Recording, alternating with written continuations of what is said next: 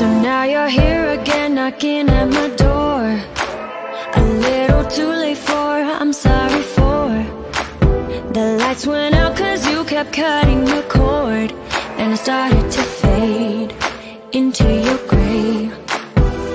See, I finally opened up my eyes, and I saw me coming back to life. That I'd be better without you inside. It's time to be someone I wanna recognize. The future starts right now. I made a reservation, but you never came, so I'm checking out. The fire you stole away, I know one day we'll come back around. The future is now.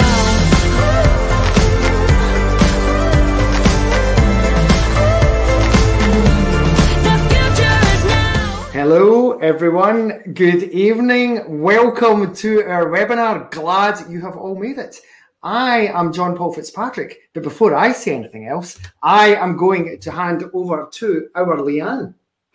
Hi everyone, my name is Leanne McGuire, as you can see on the screen. So I am the chair of Glasgow City Parents Group. And there's probably some people joining tonight that have maybe never heard of Glasgow City Parents Group before. So just to quickly let you know, we are basically a group of parent volunteers. There's 10 of us, and we all have children in Glasgow schools. We work to basically be the voices of Glasgow parents across the city, hopefully, and represent and support parents and carers in their child's learning journey. That's really it in a nutshell. But tonight, obviously, we're collaborating with John Paul and Cameron on this event. The event will be recorded, just to let you know. Through the event, we want to encourage you all to get involved and chat back to us and let us know that you're out there and you're listening and we're not just talking to thin air. So please use the chat function and give us a wee hello. And just to let you know as well, everybody that's signed up tonight, you'll automatically be added on to Glasgow City Parents Group's mailing list, and that'll keep you up to date then with any other events that we've got coming up, because we do actually run these kind of events very regularly online, so they're really easy to access, and it's a whole host of different topics that we've got. We've got more coming next week as well, so I'll add you all onto the mailing list, and if you find it's not useful to you, then you are free to unsubscribe at any time. So that's my intro. I'm just going to pass you straight on to John Paul, and I'll get my cue ready and pop back in. Brilliant, Leanne. Thank you. And, you know, Leanne, you are doing amazing work on behalf of the city's parents. I'm in awe of you and your energy and your commitment and your passion. It's amazing to see. And if you're not already involved with Leanne and the group, then you know now's the time to get involved, because it's so important that parents' voices are heard in these challenging times. Thank you everyone for joining us tonight. My name's Dr. John Paul Fitzpatrick. If we're ever flying again on planes and the plane is in trouble and they ask if there's a doctor on board, don't bother pressing your call bell. I am not that kind of doctor. It would end in tears. But I'm a doctor of education. I'm the founder of a company called TeachMindset. I work across the country with staff teams, with school leaders, with parents, with pupils. And our focus is resilience, mindset, well-being, and helping people be the best that they can be. As Leanne was saying, we definitely want to hear from all of you tonight. So don't be shy. You've got an idea of how this works. You're all typing away in the chat box, and we'll be saying a few shout outs in just a second. But before we start any of that, there is, the more eagle-eyed of you will have noticed, a third person in this wonderful trinity of Leanne and myself. We have the legend that is Mr. Cameron Fulton. Good evening, Cameron. Hello, how are we? Very good, thank you, sir. How are you? Yeah, very well. Firstly, I just want to echo what John Paul said. Leanne, thank you so much for having JP and I here tonight. I think that everything that you guys are doing is tremendously important, especially in these difficult times. And We were buzzing to hear that obviously he's wanted to partner up. So thank you very much for having us on. And hello to everyone for joining us. Thank you so much. We're looking forward to chatting and just helping as best we can tonight. Obviously, we're going through a really tough time. I think it's unprecedented, isn't it? The word that we've been hearing all the time. I've had 50 pence every time somebody said that. So yeah, looking forward to tonight, and it's lovely to spend our evening together.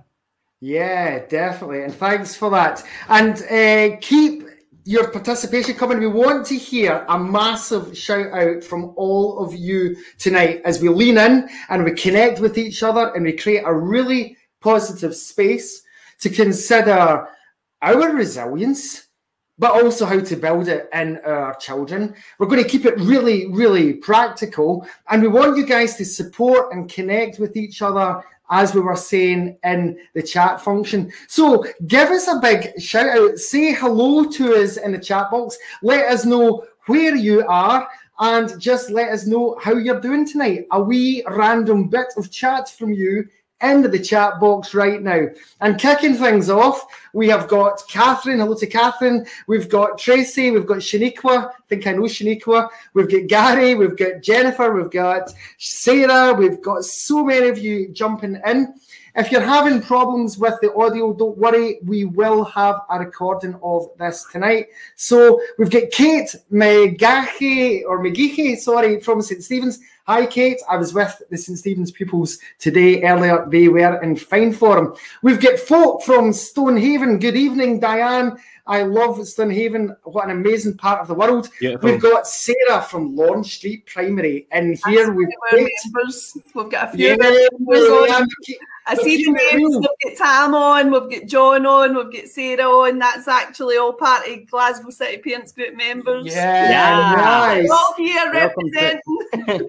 And we've also got a random interloper, which is amazing, from North Ayrshire. The best things come from North Ayrshire, Jennifer Miller. I am biased because I come from Ardrossan originally, but we've got you and you're from Kilwinning Academy. Keep telling us who you are and where you are. We're loving your energy. We are absolutely loving it. Now, I've got a wee bit of a step back in time that I want you to go on a bit of a journey with me here. And I want you to think back to this point just about exactly a year ago and consider how we were all feeling at that particular point in time. And actually consider what was your response to the news of coronavirus and all of the uncertainty that we were potentially facing. What was your response? And tell me truthfully, were you that person that cleaned out Aldi, Lidl and Tesco of every loo roll in planet Earth as we panic bought as much pasta as you possibly could? Leanne, do you have a cupboard full of UHT milk or pasta or anything like that? A cupboard full of loo rolls? No, but I know an auntie who did. My daughter's auntie in the East End, and she was sending us a video of her loo roll towers. What I said at the time, because I was one of those ones that left it to the last minute, that was then struggling to find loo roll and had to drive to about 10 shops. So I was actually threatening her through her video chat, saying, "You're getting mugged tonight. I'm going to come round and I'm going to break into your house with your loo roll." You know, and it's really interesting, isn't it? Because even out of the three of us, let alone everyone that's typing the responses in the chat box just now, will all have had different responses to it. Some will have been about that panic and that absolute panic buying. Some folk will have stuck their head in the sand thinking this will blow over if I just ignore it. Are you ready for the worst possible joke that you'll ever hear? By denial, I don't mean the river in Egypt. I'm here all week and probably next week and potentially the week after. Yeah, potentially. But joking aside and flippancy aside, we've all got really, really different responses. And I want you to keep that in mind, team, that we're all very, very different. Because although we're all living under a common set of circumstances, that is lockdown, what's happened to us over this year has been very personal and has been very individual for all of us. And just, I want you to kind of keep that in the back of your minds as we go through this. And in the chat box, let us know how this last year has been for you, and share only what you're comfortable with sharing. And some of you are already doing that as well, different kind of worries. And I love the way you're supporting each other. But we've got worries about employment. Lisa's reflecting that you felt that you didn't believe it, that it was going to be exaggerated. And yeah, all of those kind of mixture of emotions. And you've got a medically vulnerable child, so that must have been really, really challenging. Siobhan saying, you know, you thought you wouldn't come to anything. Yeah, and it'd be over in a few weeks as well. And Kate, you're talking about the impact of the SQA exams, and you've got an S6 with a conditional place at uni for medicine and no backup plan. So real worldly examples. Now think back to how you were feeling right at that initial point, and consider how you're feeling right here, right now.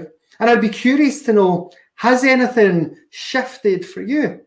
Are you and those around you more optimistic, or more anxious, or more worried? Let us know in the chat box. Because what I'd like us to consider, and this is a bit deep for this time on a Thursday evening, people, is that relationship between our thoughts, our feelings, and our actual behaviours, what we are actually doing. So our thoughts, what we're feeling inside, and what we go on to do. Because there's not two of us on this session tonight that see the world through our same eyes. And that's worth keeping in mind. Now, I've got a bit of a question for all of you, but how many thoughts do you think that psychologists estimate that we have got going through our head every single day, from the minute you get up to the point where you pass out and sleep at night? I want your best guesses in the chat box. Let us know your guesses. How many thoughts? Take a wild guess and we'll see who nails this. And whilst you're typing all of that in, and Susan's Johnson is right in there with 40,000. Susan, that is a very interesting guess. Some of you are sharing as well things that you are looking forward to. Ronnie, brilliant shout out from Cardonald. It's great, and you're loving the energy so far. Yes, I think that's something the three of us absolutely have in common. We're the human equivalents of Sonic the Hedgehog. Tam, you're jumping in there with 50,000. Gary, 60,000. Sarah Brown has said a number that I'm scared to pronounce because I got a 5 from a standard grade maths, and I'm not entirely sure what that is. Fiona Rush, though, has put a comma in, which is helping me immensely. 100,000. Angela, millions per minute. Siobhan, 1 billion thoughts. John, 500 million. Yeah, so John works with me on the group. So that's why John's put that probably in, because he knows that's the speed that my brain works at. Totally. Yeah. That's probably the amount of thoughts that I have just thinking about a biscuit I'm going to have in my cup of tea, to be honest. I'm that indecisive. Yeah, totally. Now, actually, a whole lot of folk there were bang on the money. Psychologists actually estimate that it's somewhere between 50,000 and 80,000 thoughts going through our head every single day. Now, the reason that we're having this chat, and I promise you this is as deep as it gets tonight, because we will be talking about the practical things you can do, and actually the things that you can do to help your children and young people and families as well. But if we've got 50 to 80,000 thoughts passing through our heads like clouds, then us maybe recognizing that some of those thoughts will make us feel absolutely brilliant, And some of those thoughts absolutely leave us feeling stressed, worried, anxious, depressed. But they all have one thing in common, these thoughts. They all pass through our heads. So I just want you to hold on to that as we go on. So that's as deep as we're going to get. So we're thinking about the nature of thought itself. Yeah, that's a deep concept. But hey, there are so many things coming at you guys just now. And some of you have already been sharing in the chat box some of the things that are on your mind. And let us know what is on your mind just now. There's a wee window into my last week, not just in terms of myself, but in people that I was coaching and working with.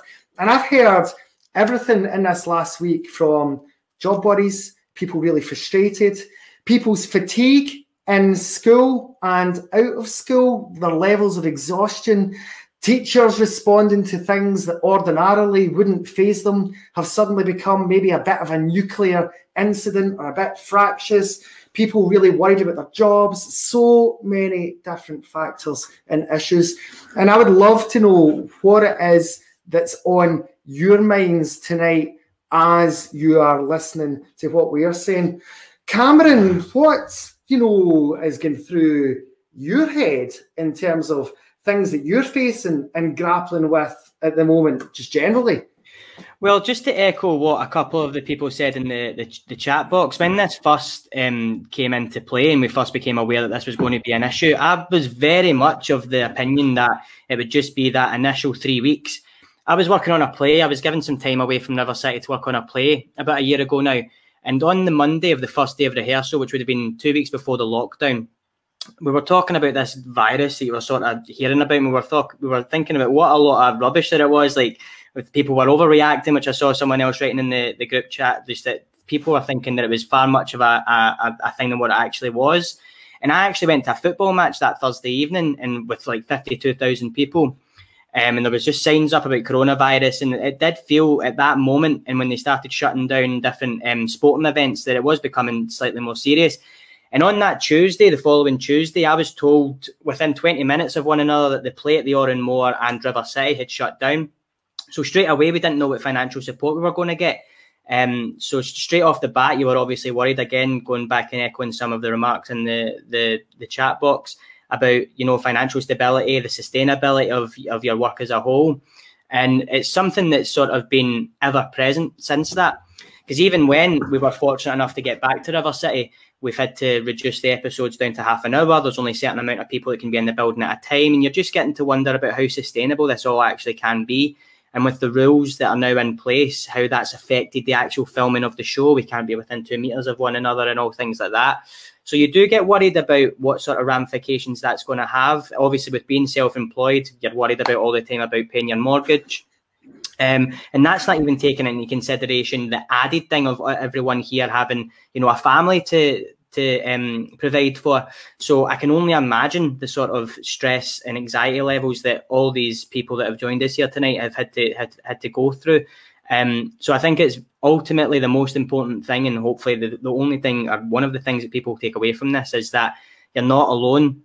I've said before that this is probably the one moment, and certainly our generation, that everyone in the world is going through the same thing. So if you want to latch on to a glimmer of hope through this horrible situation, is that there probably hasn't been a better time for you to reach out and get advice from someone, because they're going through the same thing. They can help you with experiences that they've had, thoughts that they've had, stressy, anxiety thoughts that have came in, and triggers for that as well. So all these cumulative things and all these factors can ultimately lead to a little bit of help from people, because, like I say, it's the one situation that the full of the world has been affected by. So I think that it's important to reach out and hopefully, like I say, latch on to a glimmer of hope that perhaps now is the best time that we've ever had to really get some helpful advice and guidance from just those people around about us that we reach out to. Yeah, absolutely. I think that's lovely advice.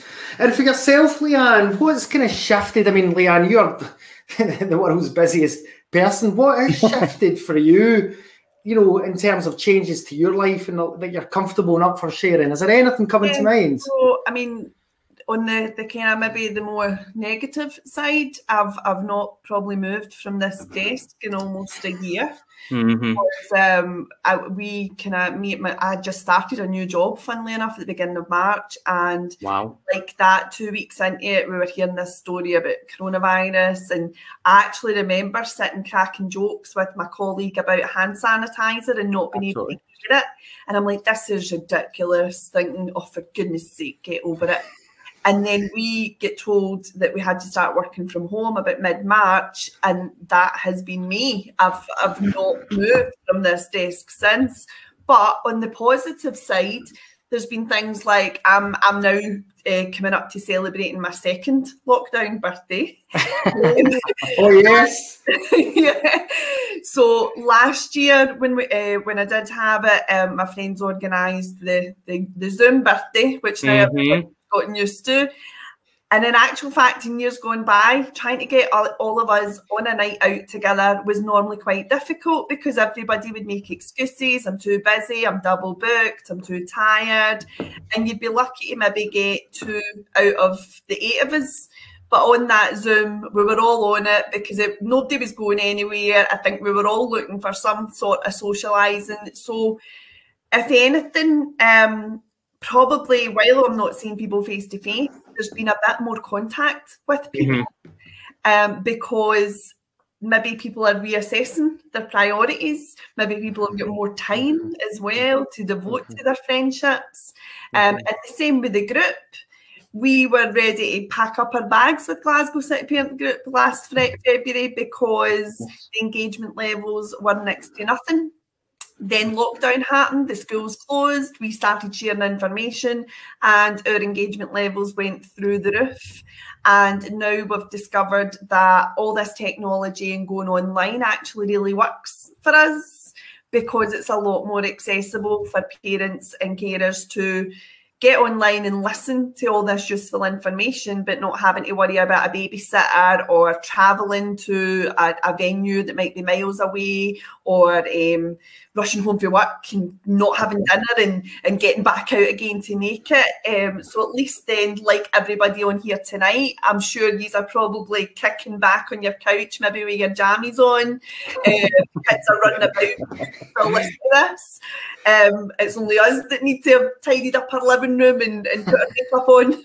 That's why you're facing my back wall. You don't know the state of the air there. So there's plus and minuses to the whole situation, I guess. I keep trying to look more at the pluses of it rather than dwelling in the negatives. Absolutely. Totally. And actually, you're right. That's such an important point that you're making, that our optimism, and we'll talk a wee bit more about that as well, because there's loads of positives that have happened to this. There's a few, I'm getting slightly positively heckled from some people that are very dear to me down the road in sunny Inverclyde. Hugh Scott, the manager of Inverclyde's youth services, and Michelle, I used to work with them both, and they're amazing people, actually. But, you know, that's, I have no idea what I was going to say. I'm so just wallowing in nostalgia there. The fact that, there's lots and lots of positives, in lockdown. And we can, as Leanne was saying, really focus in on the negatives. And I suppose what I'm appealing for here is, well, can we control our thinking? Can you actually control the thoughts that are going through your head? In the chat box, let us know just now your immediate response. Can you control what you are thinking? In the chat box, and give us any examples if you can. Let's have a bit of debate and discussion around this. Let us know what you think. Can you actually control thought itself? Because if we're all having these 50 to 80,000 thoughts a day going through our heads, there's a lot of thinking going on there. There's positive thinking, there's negative thinking, probably for some of us, a lot of overthinking as well. So I'd be curious, team, let me know your responses to that? Can you actually control thought? That is the big, deep question. And we've got a few responses coming in. Somebody's suggesting that you can control how you respond to it. Interesting way of phrasing that. Thanks for sharing that one with us as well. Keep your responses coming. What do you think? Kate's saying before COVID, you would have said yes, but since COVID, you're less sure. Interesting how that's maybe had an impact. Sarah, to a certain extent, yes, but you can't control what's going through your mind. We've got Dorothy, again, at the start of lockdown. You did a mindfulness course and it saved you from going mad. We'll talk about mindfulness, and I think it's brilliant and has a lot to offer. Absolutely. Diane, you can't control how you cope or deal with your thoughts. It's amazing the range of opinions that we've all got here. Gary, I love your point. You think it's circumstantial, Gary. I love that. Definitely. Although a bit of a politician's answer potentially as well. We may see you at the Scottish Parliament, although we better not go there just now, given that the world is imploding there as well. Kathleen, you're saying you can to a degree, as you can choose what you watch, read and talk about, but there's many factors you can't. Keep your responses coming in, team. But I tell you what, I think you're fit for this. Let's try a thought experiment, me broadcasting from my cell here in sunny Kelvin Bridge to you guys spread out across the country and a huge wad of you in the Central Belt, as it should be. So for the next 10 seconds, I am going to ask you all to literally have 0 thoughts. So close your eyes. I'm going to time it, and your time starts now.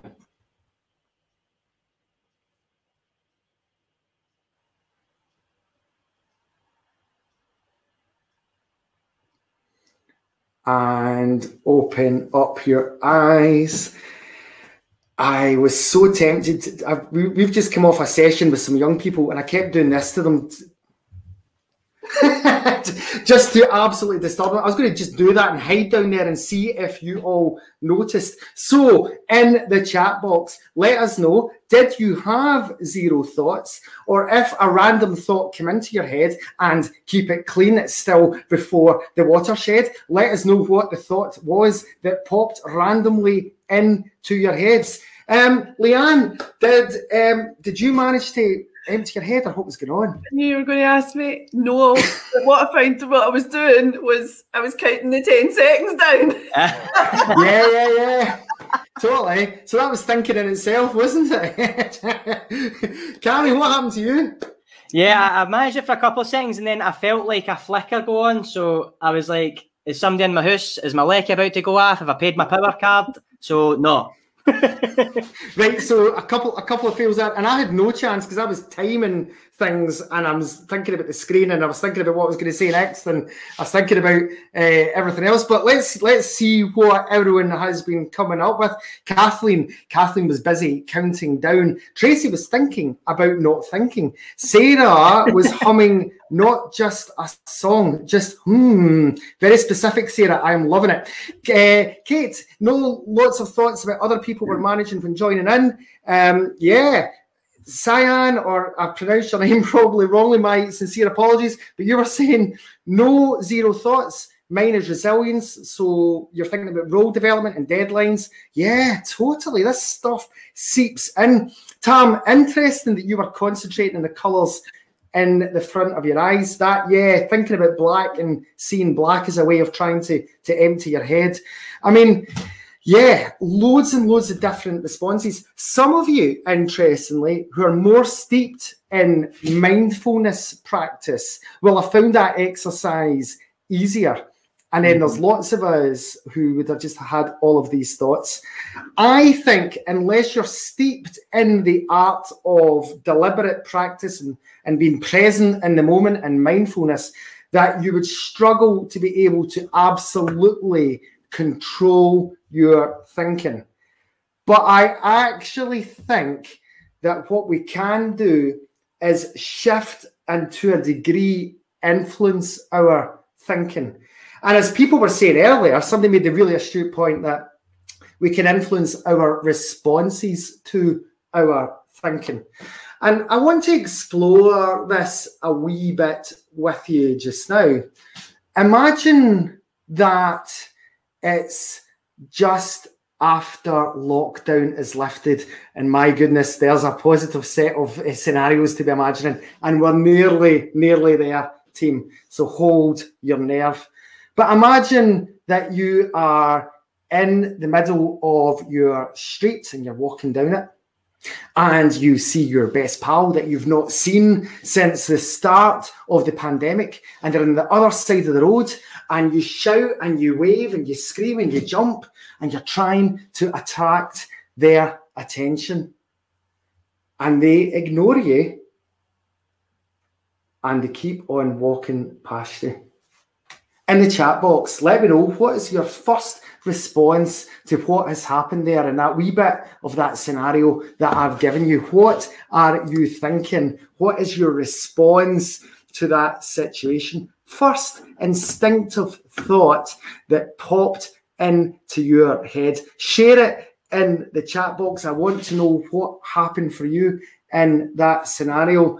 Cameron, any kind of immediate responses to that? Yeah, whenever I think that, my first reaction is always, what have I done? What have I done to upset them? Is it something that I've, been sort of subconsciously done, not realised it would have upset them? Have I maybe, I don't know, with the sort of situation that we find ourselves in at the moment, have I tweeted something that would upset them? Did they text me and I've no text back? It would always be completely inverted on me. The spotlight wouldn't shift to anyone else. I would never think that, my initial thought anyway wouldn't be like, oh, are they having a bad day? Is it something to do with them? It would always be a negative slight on me, like, oh, I must have done something to upset them, otherwise why would they, ignore me and react in that fashion? So it's certainly a negative sort of mindset that I find myself in that situation, for sure. I know that that's exactly the way that would play out for me. And Leanne, did you have the same, or was it different? Or for me, probably instantly I would be cursing them in my head, so I won't repeat what I'd be saying. But then it would probably be a few hours later when I'm at home, then I'd start thinking about it and start thinking about the reaction and start going, hold on, that wasn't normal. What's going on here? And then I'd maybe start going to the way Cameron was thinking. But at first I'd kind of think, well, I can deal with that, and I'd move on and that would be it.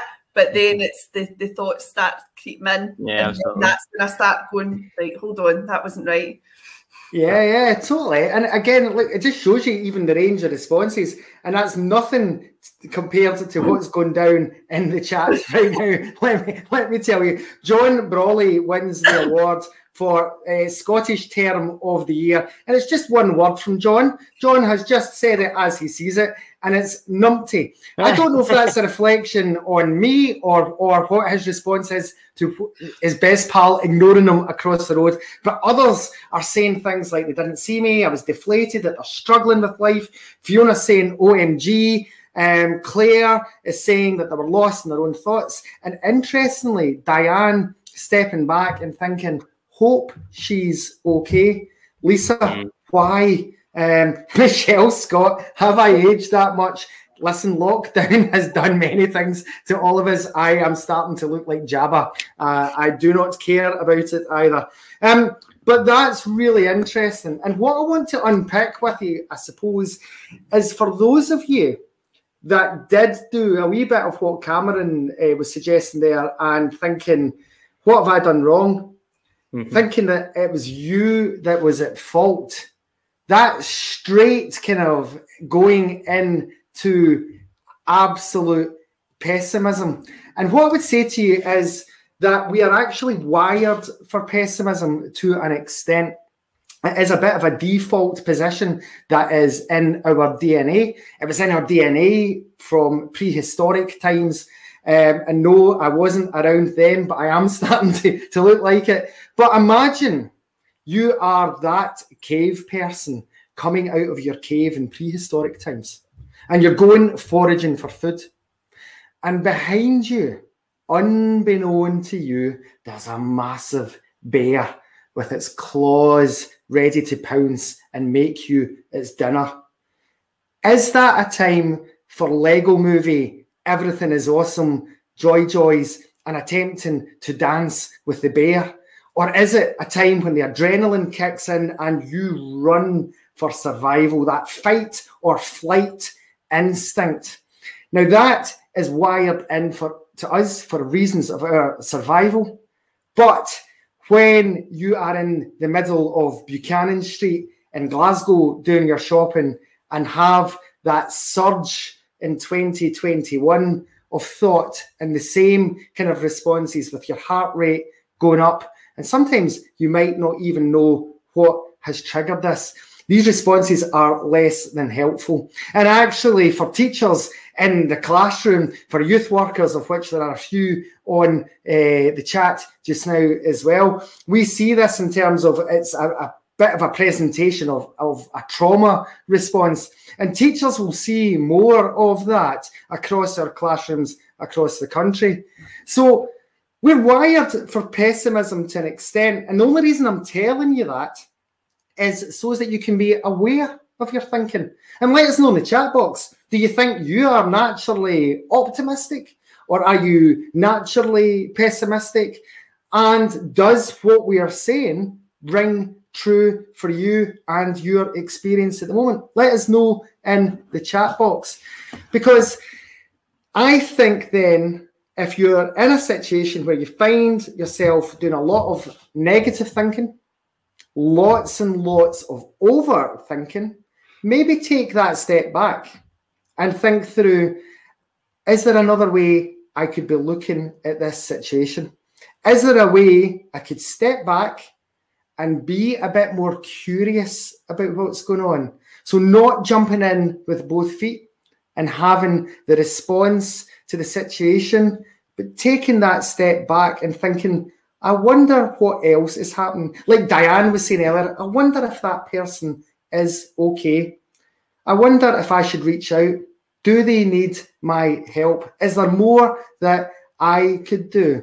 Rather than responding just with the raw emotion. But I'd love to know what you guys are all thinking. A few of you are saying that what your responses are as well. Keep your chat coming. We are absolutely loving it.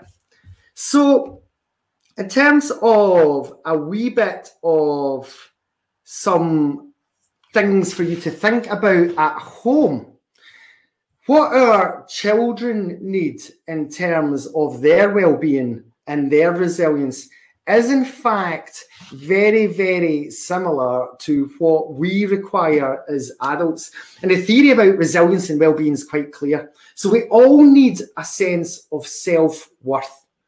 Think about it at school, at college, at your work, at uni, whatever your walk of life.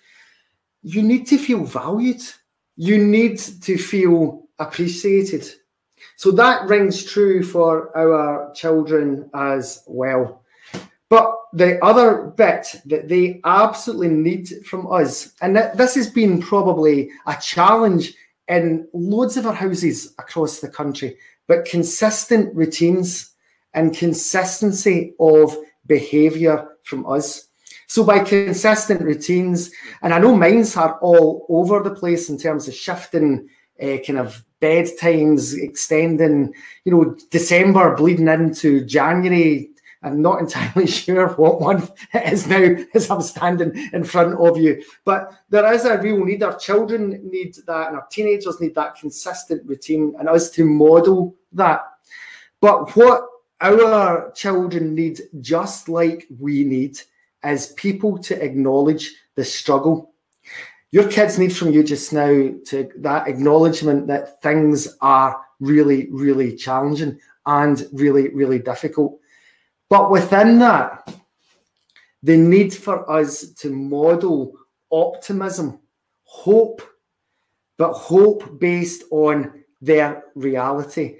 So in our work with teachers, in our work with school leaders at the moment, in our work with pupils, we work really hard to model this. Cameron and I will always go in and try and be as positive as we can, but we're as honest as we can about the challenges, about the situations that we are absolutely in. And it's important that we have those types of conversations with our own kids as well.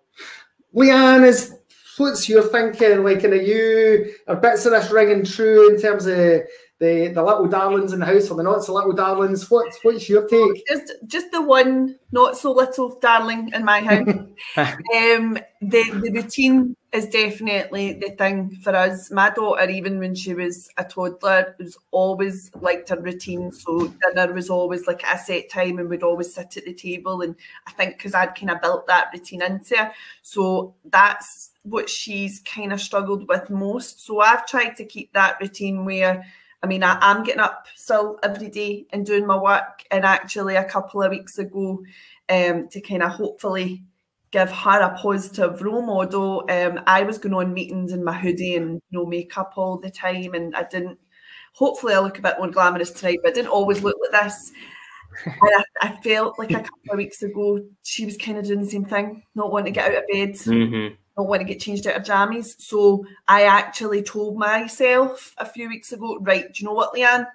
From now on, if you've got meetings online, you're going to get up, you're going to put on, and I'm sitting here with like smart trousers on and my blouse that I would wear to work and my heels actually.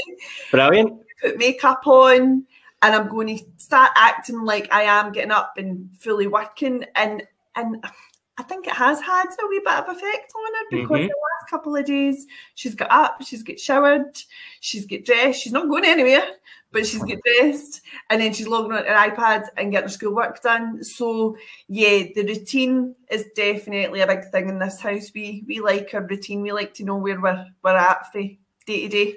Totally. And that's actually, that thing as well, is leading by example. It's that age-old thing that anything is just a sum of its parts. So in order to help anyone else, you need to be the best version of yourself that you possibly can be, especially with the younger people that you know, are going to be looking on, and they're living through this really strange time, and they're always looking to the adults in their life for guidance and support and how to, you know, cope with these things.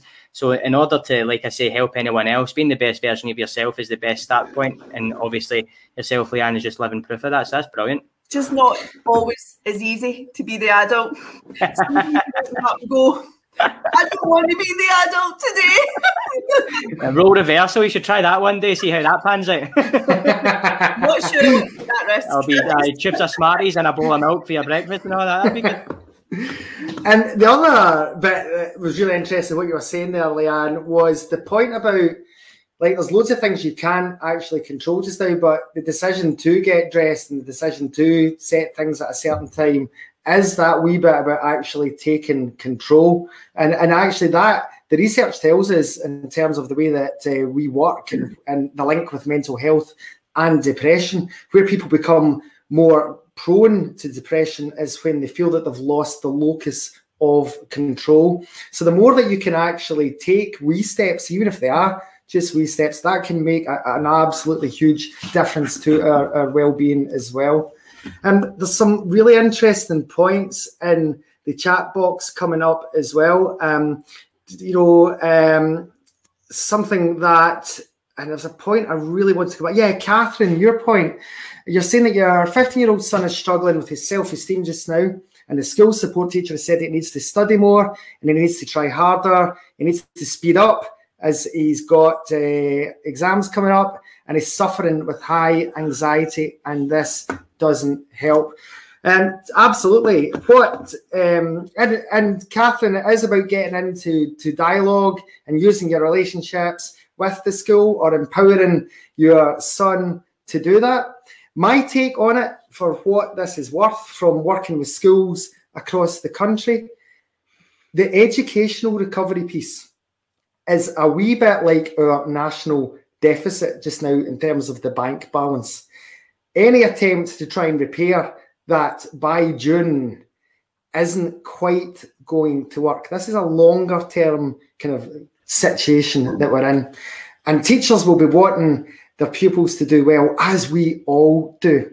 But a lot of that is actually about our anxiety, about getting them compared to and doing, comparing against a standard of a normal academic school year.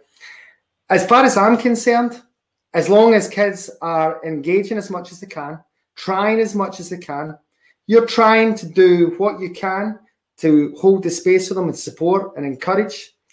then as long as they're safe, and as long as they're well, and as long as they're loved, and as long as they're supported, then when they get back to school, and there will be lots of learning taking place, that recovery piece will come. So he needs to hold his nerve. Teacher needs to hold their nerve, and you as well. And I appreciate how difficult that and challenging that is. But the educational recovery bit will absolutely come over time. The way we do things for here on in needs to be kind of fundamentally kind of different as well. The one thing that's amazing, and this is why we were so keen to do this tonight with Leanne and with all of you, the relationships between parents and schools, I think, are in the most amazing, for the most part, the most amazing place ever, because you guys are working together. You've found your voice. You are leaning in. You've got the direct mechanisms in and the routes into school. I appreciate schools are all very, very different across the country. But guys, you're not backwards and coming forwards and putting forward what needs to change, what needs to happen. And there are different ways of doing things. You know, in the first lockdown, I was coaching some teaching staff, and it was around about March last year. And a group of teachers that have been teaching for 20 years, John Paul, I'm not doing any live lessons. Can't do it. I can't absolutely do it. All right. Why? Tell me your objections. You know, is it a wee bit nervous or a bit anxious? No. A parent might hear me. I was like, what? There's an amazing chance to shine and to show what you're doing and the miracles that you're working in the classroom. And a lot of them have gotten over that as well. So, yeah, they've got a lot of anxiety and a lot of stuff going on as well. So, yeah, big appeal there for people to hold their nerve. Now, folks, I just want to hurtle through some top tips for well-being that I think will make a difference, and more of a reminder for all of you to be focusing on.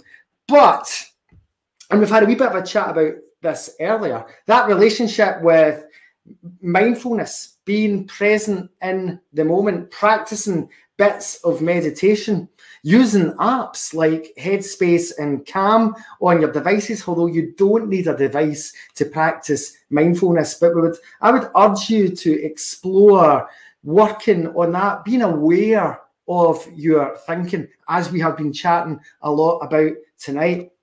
But the other critical bit to all of this just now, and hopefully with the weather slightly improving, he says, fingers crossed, is our relationship with exercise. We're all spending far too much time in front of screens, as Leanne was saying earlier about that wall-to-wall Zoom. So getting out for 30 minutes, getting out for a breather, getting out for your exercise is absolutely critical.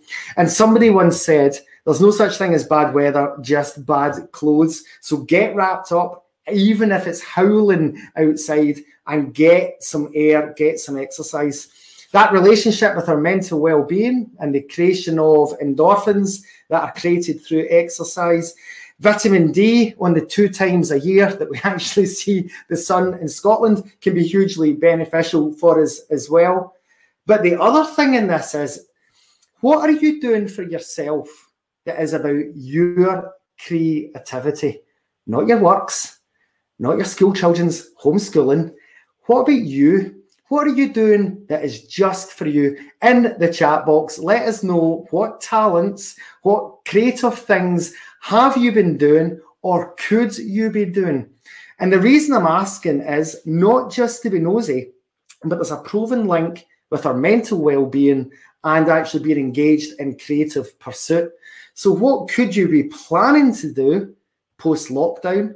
Or what have you been managing to do? Now, Cameron, I know for a fact that you've been doing something. I don't know if you kept it up. You did tell me this ages ago, but you've got a random creative pursuit. Well, you've got 2 actually, and I don't know if you remember what the other one is, but what's coming to your mind? My ukulele. Yes! And then is the other one building my dens? Aye. So tell us about these things. Yeah, so at the start of the initial lockdown, like I say, like the 2 jobs that I was working on at the time obviously closed down as everything else did. And as both a child and an adult, I've always loved building dens. Like in my living room, we just like cut our bed sheets, get some fairy lights. I brought through loads of snacks, decorated it with candles and stuff like that. And I also brought through a wee pot from the kitchen for like a makeshift ice cooler to put my fizzy water and my juice and something a bit stronger in it.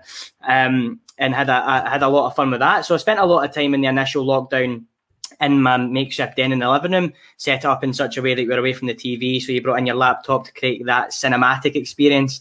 So that was good. It was just a form of regression and just a form of, you know, soothing thoughts and calming yourself down. And I don't know if it was like, if it was sort of blocking out what was going on and staying away from the news. I didn't watch any news. I still don't watch any of the news.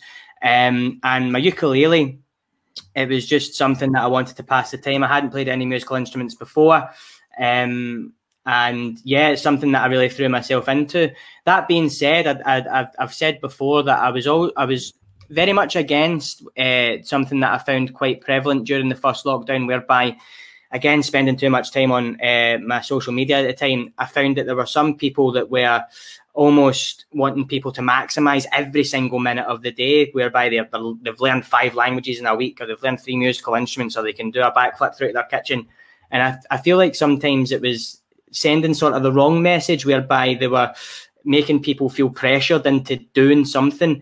Whereas I was much more of the thought that if you were getting through, and still am, if you're getting through the day, you're doing more than enough. Like, this is an unbelievable time that we're going through. You do not need to be putting the added pressure upon yourself to be maximizing every moment and learning 7 skills a day, especially in this setting, obviously, with parents who have got so many different plates spinning. And I've got a few very close friends that are parents, and they were struggling with that. Like, oh, should I be teaching my kid as well as like the schoolwork, like new skills? Like, should I be learning the musical instruments, learning them how to do this, learning them how to do that? And it's like, it was an unfair pressure to be putting on people just solely through social media, and not really taking into consideration the different sort of circumstances that a multitude of people will find themselves in. So although I did have those sort of like creative outlets in myself, whereby I was building dens and playing my ukulele and learning the ukulele, I don't think that people had to give themselves unnecessary pressure of doing stuff like that. It was just about getting through the day, and that's just how I chose to do it.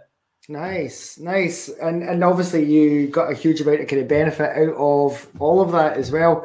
It's brilliant. It's absolutely amazing. And guys, folks, and I've been sharing just the different range of pursuits and the different kind of benefits that they've got out of it.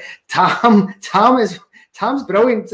Tam plays in a band or an orchestra, but he's also saying there about his sourdough making.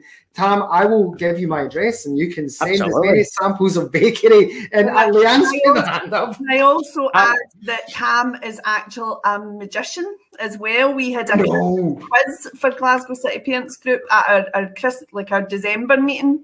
We did a Christmas quiz, and Tam surprised us at the end with a bit of magic and blew our minds. If Tam's a sourdough making magician, I could certainly make one of his loaves disappear.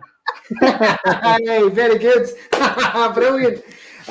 Just a couple of more points for me, and then folks, I want you to start to be thinking as well questions for Cameron, maybe about his mental health and well-being and resilience journey, or maybe you have got curiosity about his acting career and the challenges he's faced in terms of resilience and grit and determination, or actually you want to ask him about River City, which I believe is a soap opera. I'm going to get thumped by him. But so get your questions ready. Don't fire them in just now, but be ready. That is coming up in just a couple of minutes. But a few points I want you to think about.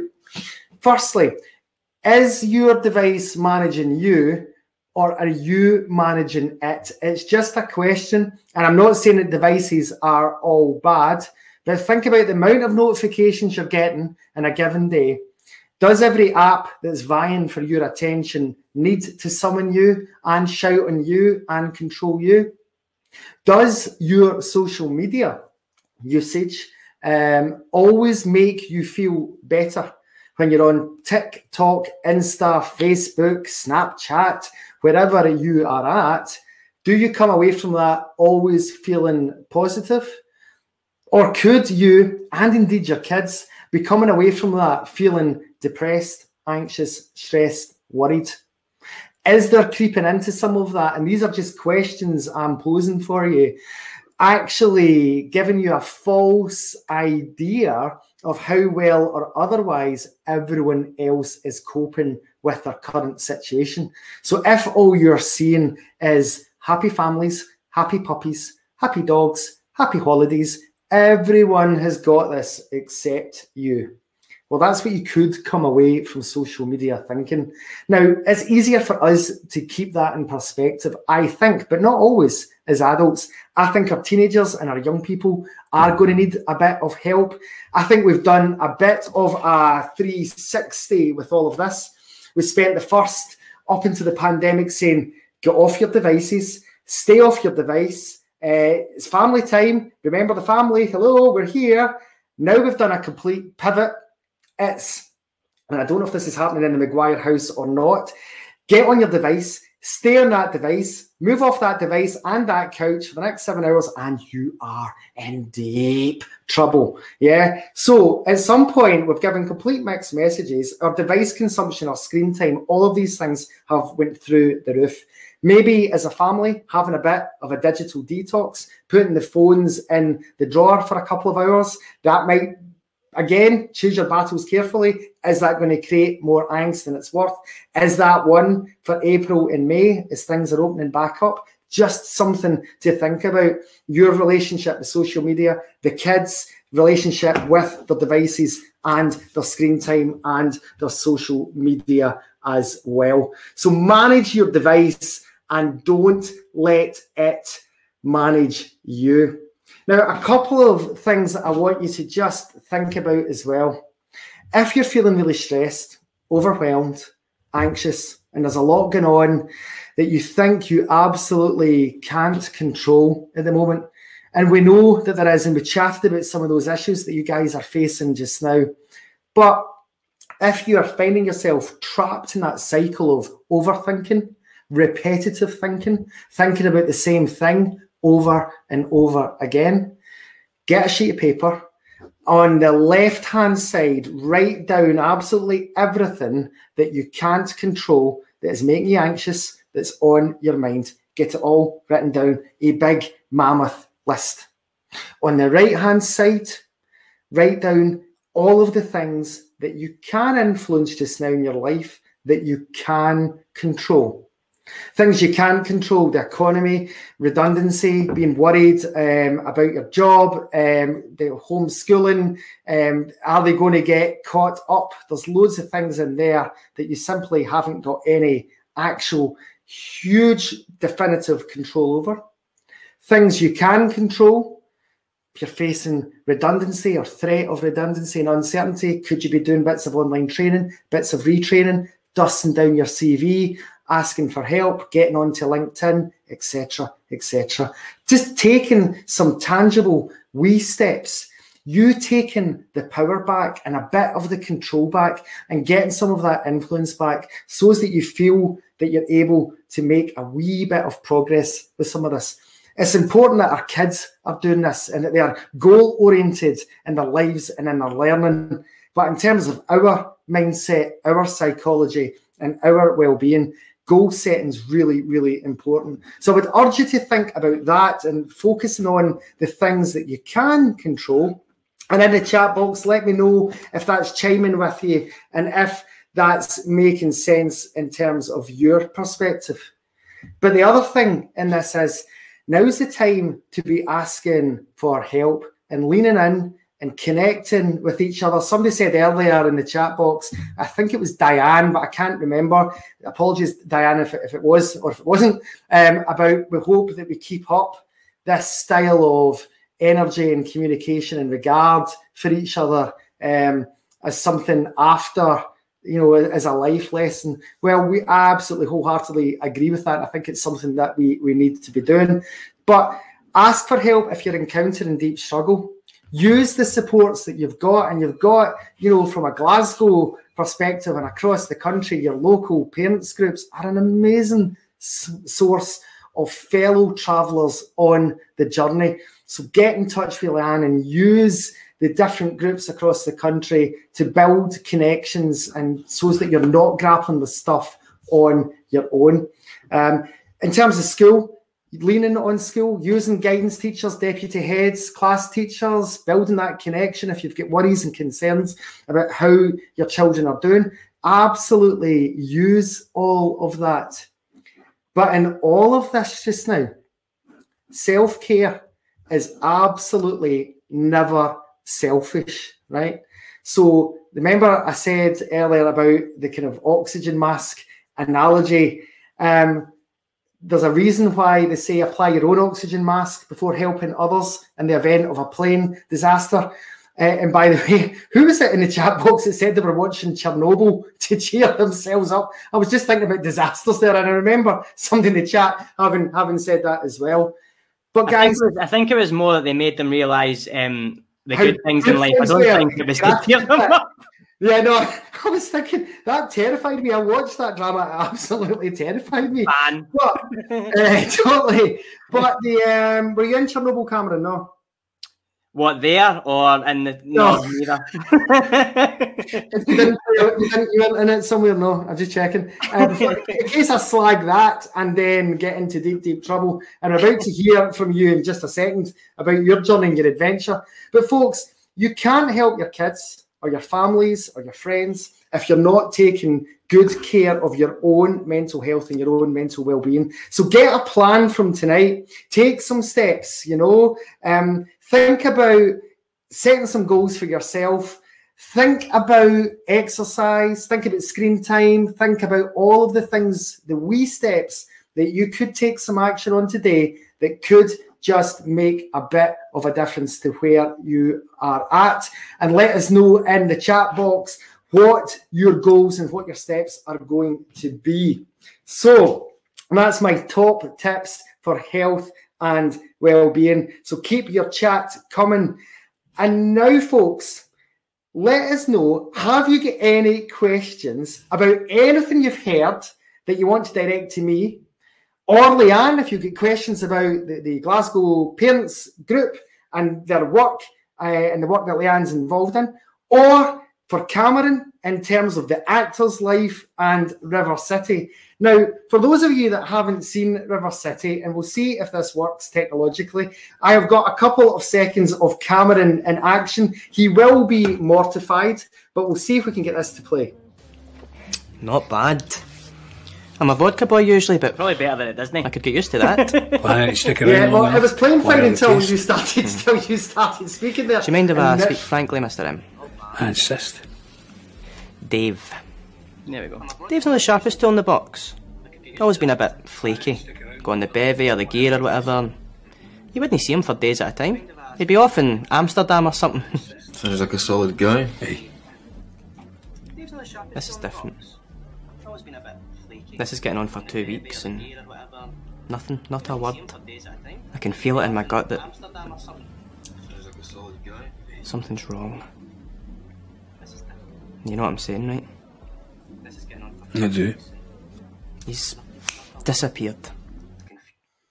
Whoa, something's wrong, and we'll leave it on that cliffhanger. But I keep forgetting that you are an actor, and again, becoming quite a famous actor, Cameron. Infamous, maybe. Infamous, absolutely. I would love to hear questions for Cameron, please. And also, Cameron, kick us off. Talk us about what life is like in River City and what's it like in a pandemic. First and foremost, it's not lost on us at all, any of us, how dreadfully fortunate and lucky we are to be working. First and foremost, we feel so appreciative, we feel so lucky, and like I say, it's not lost on any of us. It is obviously different, and it is obviously difficult. It's a BBC blanket rule that you can't be within 2 meters of anyone on set, anyone at all. There's been massive changes at a great financial payment from the show to put loads of different implications in place and change sets and things. Even still, there's still some sets that aren't big enough to incorporate the 2 meter distance from everyone. So there's very often that currently you're acting alongside literally a tennis ball on a stick. A tennis ball on a tripod. So this tennis ball on a tripod, like, he's given some of the best performances I've ever seen in the show. Like, BAFTA need to be right on the phone, and he's the most used actor there at the moment. He's brilliant, but it is difficult. It's difficult not seeing cast members. Like, there's some cast members that I'm really pally with. Stephen Purden, who fans of the show undoubtedly know, plays Bob. He's a good mate of mine. I've not seen him in a year, although we're in this show together. You're in a bubble in work, so you're with the people that you work with, and they call you in only when you're needed. You're not allowed to hang around afterwards, which you used to always be able to do. You can't sit in the canteen together. You don't share a dressing room with anyone anymore. So it's quite a lonely place to be now, River City. That being said, obviously the overriding thing is, like I've said, we're unbelievably lucky to work, full stop. Like, we'll never ever slight on it. Like, we're working and that's brilliant, but there is obviously some changes, and it's just a bit sad comparing to what it was like. I was only there for like a couple of months before this started. It's only got to, it's not as much of a change for me. I've been in River City longer in a pandemic than what I have not. One thing I will say is that we are so grateful to the audience for sticking with us, because some of the dramas, it's difficult to sort of give when you can't throw each other over a pool table, or you can't portray romantic storylines in the way of like physical contact or anything like that. So it does become difficult. You can't have any more than 2 people generally in a scene. So to have the audience stick with us is unbelievable, and we're so thankful for the support. And yes, I gush over River City, as you know, mate. Like, I love it. I feel so lucky, and it's a really wonderful place to be, filled with amazing people. And I'm just so thankful that we get to still do it for the audience that really deserve it. Amazing. And there's a few folk in the chat box who are fans as well. Karen, she loves Tyler in River City. Well done, Cameron. Fantastic actor in the programme. I think Angela was saying that she loves it as well. So she flicked over from Chernobyl to River City, and that definitely cheered her up. Sorry, Angela, I'm picking you. You can get me back some other time as well. Susan had some random researchers turn up at her house to look at what an ideal tenement looks like when they were researching setting up River City as well. Yeah, it's quite random as well. Can I just say, I don't watch River City normally, but it was on in the background last night because I'd obviously not turned the channel over. Sorry. But one thing that made me laugh was I probably would never have taken any notice of it, but when I suddenly heard the name Tyler Fulton in the background, I went, oh, I know that name. I don't know that name. Aye, I know, it's a standout name. But people were talking about you. Aye, they're often talking about me. He gets a bad rep, the poor wee guy. Called a wee naff and all that. It just gives me a bit of complex sitting watching it. Your journey into acting, Cameron, wasn't straightforward, or it started off quite easy, so you thought, and then it went off in a bit of a different direction. Do you want to just tell folk very quickly about some of that journey and some of the lessons you learned from it? I think it's fascinating.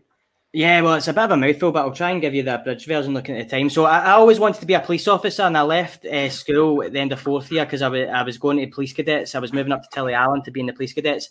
The banks crashed in 2008, and one of the first things to be scrapped was the police cadet programme. So I'd left school, got a letter through the door summer holidays saying, yeah, that's not happening, mate. So I went back to school. I had to go down to the school in the summer holidays, Airdrie Academy, and fill out my option form for my hires. Took higher drama because I thought it was going to be a skive and a good laugh. And my drama teacher at the time, Stacey Dunn, who I'm still in contact now with, she's a tremendous teacher and had a massive effect on me in a positive way. She thought I was all right at it, thought I should apply to drama schools. I thought that was mental. Acting wasn't a job. I'm just here to have a laugh. That's crazy. I've never been auditioned before in my life. And she said, well, actually, I've heard that there's an open audition for a film happening in Glasgow, so why don't you go along just to get experience, just to see what an audition's like? So I did, just for a laugh, to see what it was like, and I ended up getting the part, and it was for Peter Mullen's Ned's about 10 years ago.